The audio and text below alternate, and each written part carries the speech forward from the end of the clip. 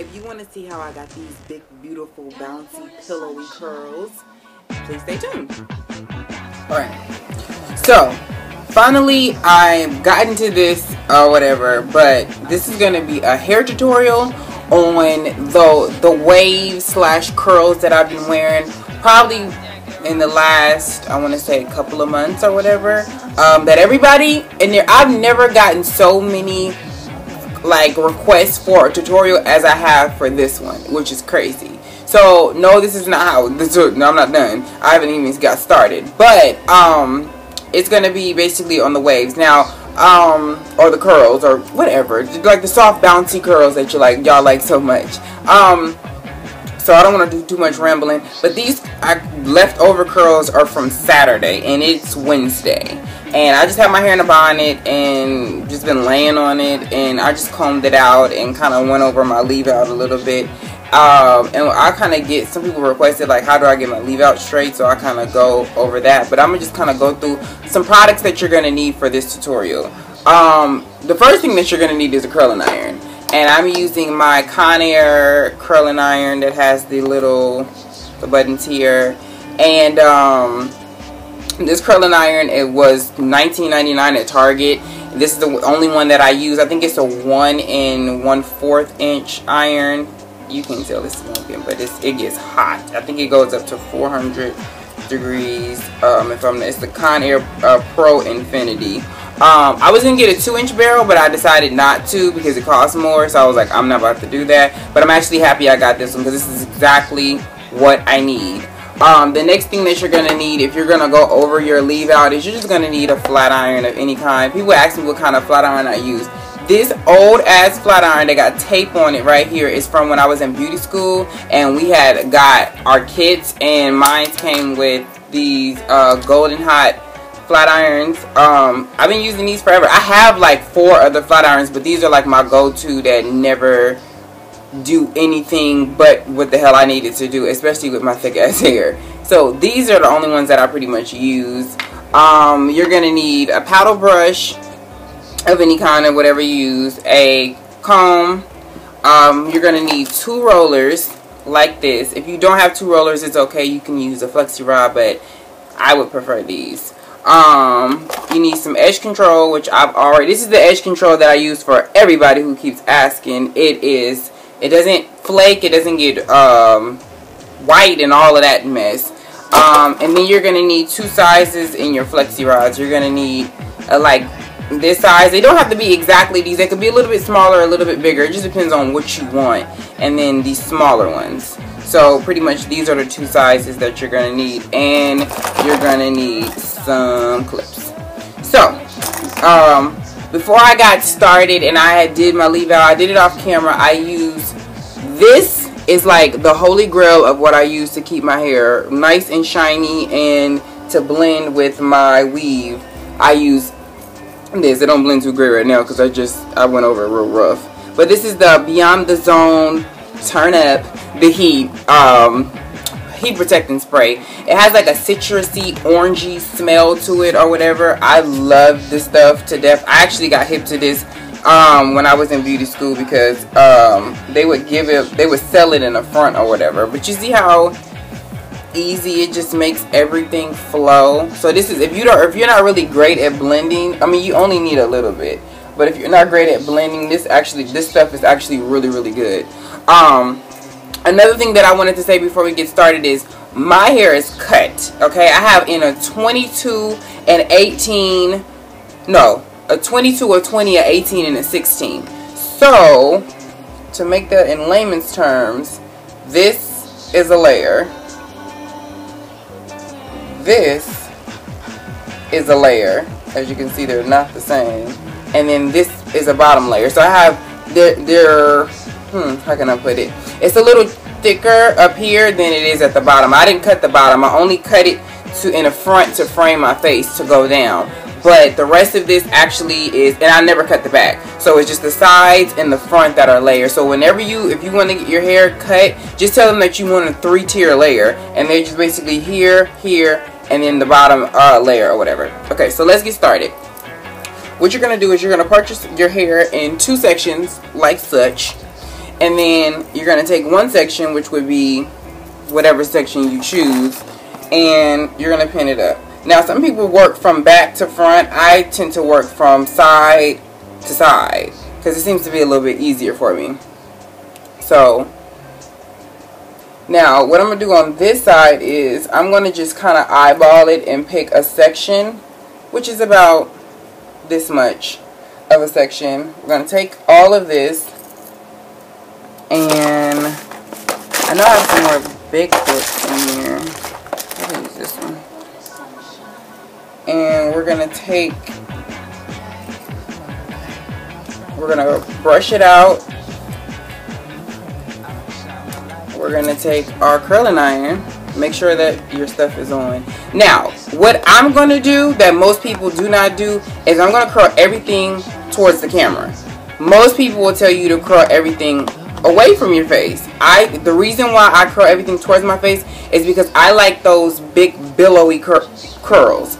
And I hate that when you do the wings right here, when you do curl it away from your face, when they fall like this, and then it's this big gap, and then it falls. And I find that to be also unattractive.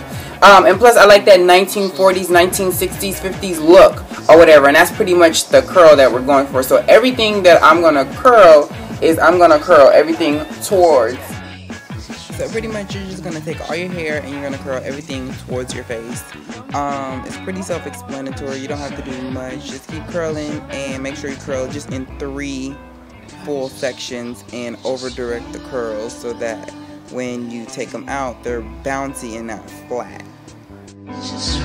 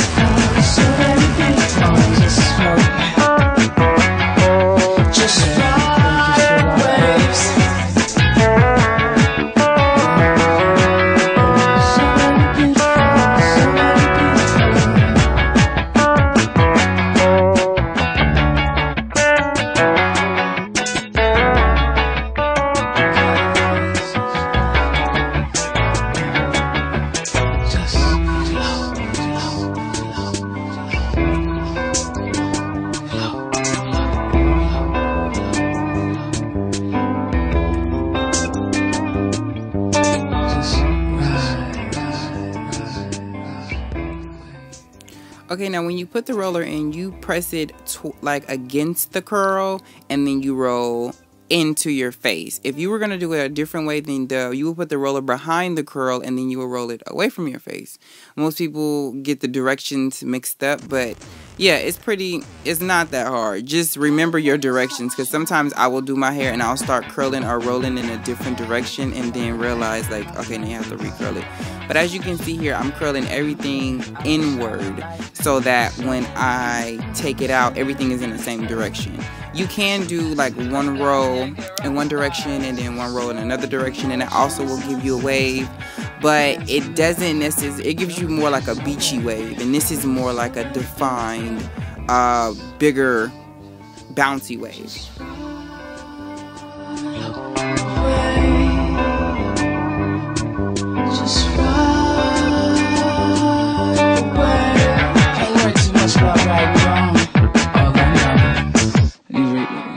Okay, when you get to the top here, you're gonna curl, you're gonna curl inward, but you're gonna curl, kind of over direct the curling iron a little high, and then roll in so that that roller kind of sits like an offset base at your hair. Now right here, what I'm explaining is everything, pretty much all your rollers go towards your face, and then we're gonna put the bigger roller in the front. And what this does is it's gonna add a lot of volume. I use Garnier Fructis's humidity spray because it flexes, and when you put a nice amount of hairspray because you want things to stay, it's good to have a flexible hairspray. So pretty much here I'm just curling it. It's kind of at an angle, not straight up, but kind of at an angle, because this is the piece that's going to kind of fall in my face. And you want this to be a little more defined, so pretty much that's how it's going to look. But we're going to use the roller because, as you know, I press my hair, and when you press it, it takes all the body out. So this is basically putting the body back in that we took out once before with the pressing comb and the flat iron. And you pretty much just wrap it around, and then you use 2 big duckbill clips to hold them. You could use bobby pins as well if you choose to. And I do spray. You will see me use a nice amount of hairspray. My hair never gets crunchy, it never gets hard, but it does stay. And which the whole purpose of this is that you want your curls to stay as long as possible. So yeah, as you can see, I'm going to respray, and then I'm going to probably spray like 2 more times after this. But this usually is just the first time I do it, and then after this, I never have to spray it again. I usually just FlexiRod it and go to bed.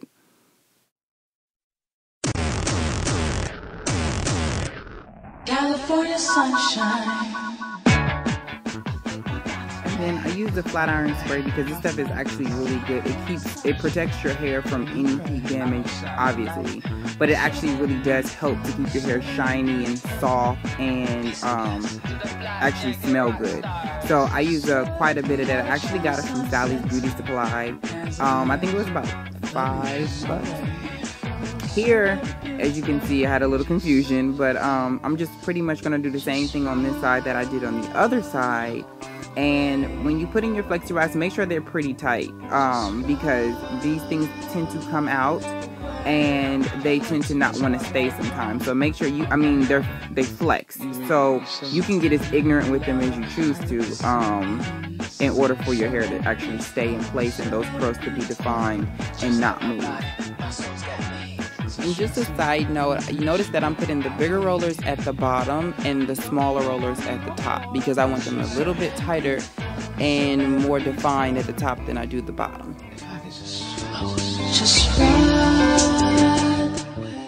Okay, so this is pretty much what you'll be left with.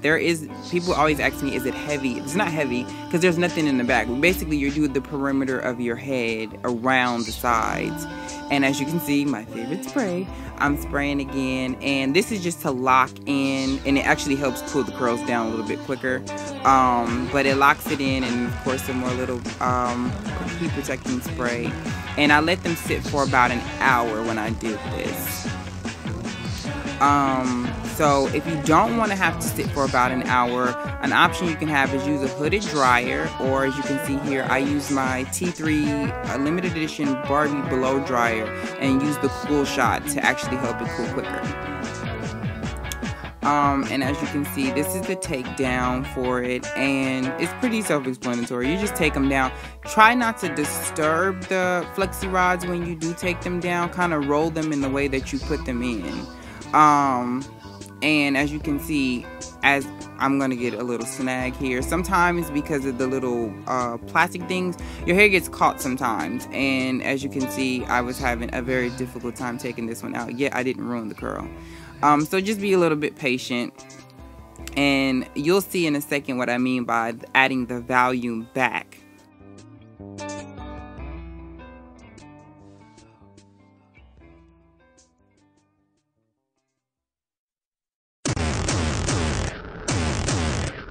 California sunshine. Now you're gonna notice that I'm gonna point out that that side is actually tighter than this side, and that's because I did that one first and then did this one. So it is very imperative that you let these curls set and sit if you want them to be even on both sides, because a few times this has happened to me because I've been in a rush and really kind of wanted to kind of hurry up and take them out so I could go. Just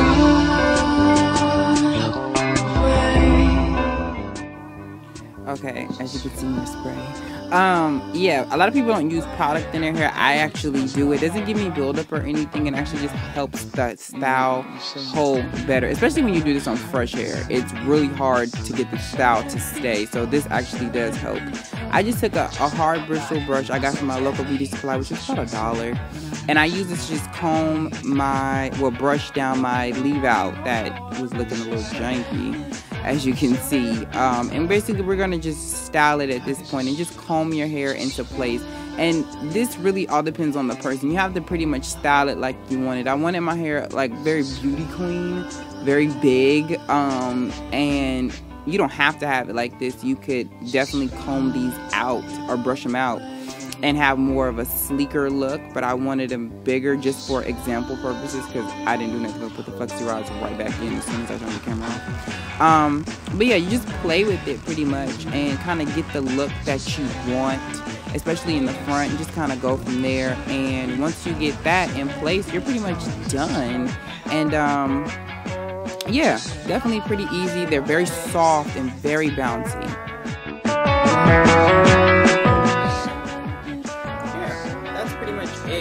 I mean, there's nothing, just play with it a little bit, and yeah, you pretty much get what you want as far as, you know, this part is concerned. Just curl it and then kind of let it set. Usually I would put more volume right here, but I'm about to rewrap it so it really doesn't really serve a purpose. But yeah, that's pretty much the gist of it. It's not hard to do at all, especially when you get used to it, but the FlexiRods do help a lot to give you these nice pillowy, beautiful curls, and they do hold. They hold. Mine's usually hold for a couple of days. Like I said before this, mine's the last time I did it was Saturday, so it's Wednesday, and they were still in. They were still pretty tight. So yeah, they last you a long time. I only use the curlers when I first do it. And the only reason why I redid it is because I wanted to show an example. But I will do a tutorial on how they pretty much look if I don't use FlexiRods and I just use the curling irons. So yeah, I guess that's it. You know, pretty much that all I had to do. And I hope you guys enjoyed this tutorial. I know this was highly requested, so yeah, this is what they look like. And again, this is my Sheena's Hair Emporium hair. This is the body weight in 20, 22, 20, 18, and 16. So yeah, I will talk to you guys later, and I hope you enjoyed this.